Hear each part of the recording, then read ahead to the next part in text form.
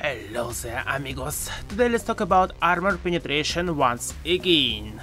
I made a couple of videos explaining how exactly it works for ranged and melee weapons. But anyways, I have even more stuff to mention, so let's do it for that sake. You can observe this little syringe boy that reduces target's damage resistance for a couple of minutes.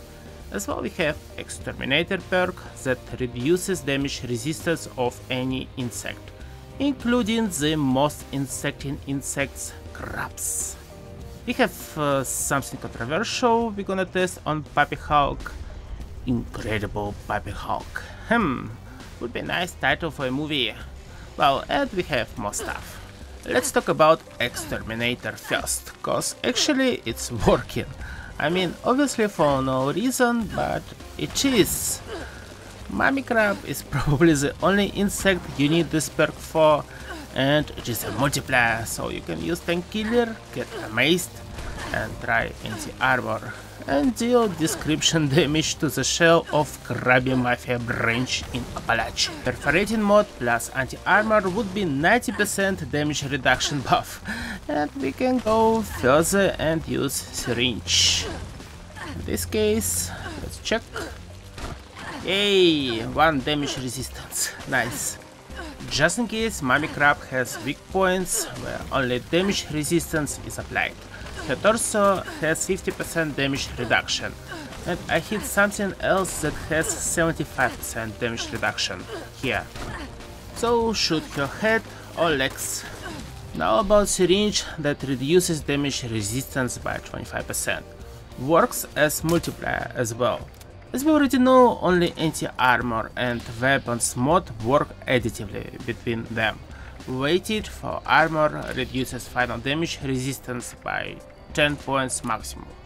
Speaking of Karma Syringe, well, Incredible Hulk gets additional 25 damage resistance points. And basically that's all.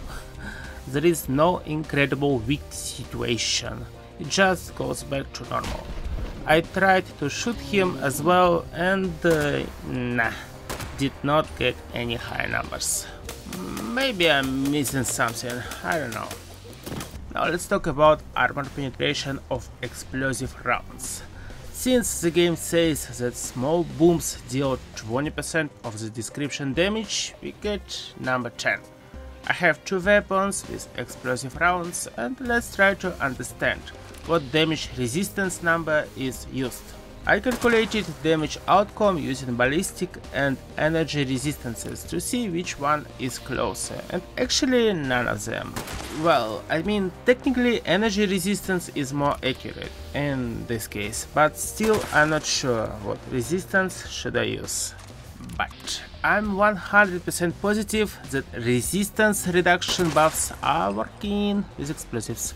So anti-armor explosive is a beast. Speaking of bleed damage, actually we have a nice number, 250, wow.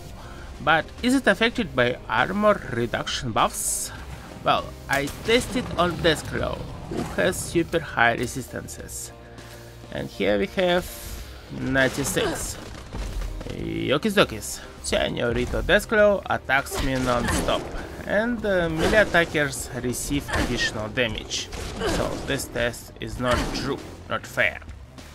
And if you try it somewhere else, you will barely see the difference, or maybe there will be no difference at all, like here.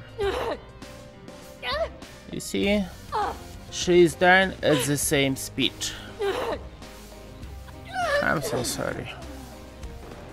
I tried the same with mini hawks, but it looks like damage outcome stays the same in both cases.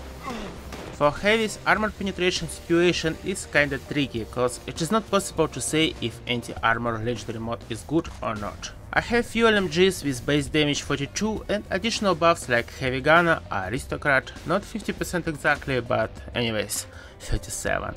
Bloody here gives plus 88%. So it's good. Señorito stabilized, works with power armor only, and this buff is a multiplier, so we have anti-armor multiplied by stab stabilized. Here I give you damage resistance reduction numbers already calculated, and there is no way to get 90% like with melee or rifles.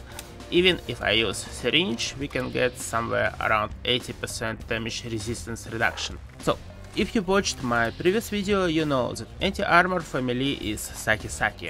With rifles, anti-armor actually can be the best legendary mod possible, depends on how many additional buffs you stack, so it's all about min-maxing. For heavies, well, Blooded is still the king, but more buffs you stack, better anti-armor is. In this particular case, I use Heavy Gunner perk only at 20%, and we have a small damage gap between Aristocrat and anti-armor. It will be shrinking to almost nothing if I use full Heavy Gunner. More damage buffs, better for armor penetrating dude. And explosive rounds can make this legendary mod the second best after Bloody, cause no conditions required like caps or addictions in case of junkie. Finally, let's move to throwable weapons. We have molotovs, we have knives, and we have nuka grenades. I actually tested nuka grenades penetrative abilities, and screw me, today I got super different results. I used damage numbers you are seeing to calculate his resistances, and it worked for knives and molotovs, but got complicated with nuka grenades. But I can definitely say that anti-armor plus perforating mag is the best combo you can use to maximum your damage outcome. Tank Killer, Incisor and Stabilized do nothing about numbers. Weighted mod for your arms has the same story.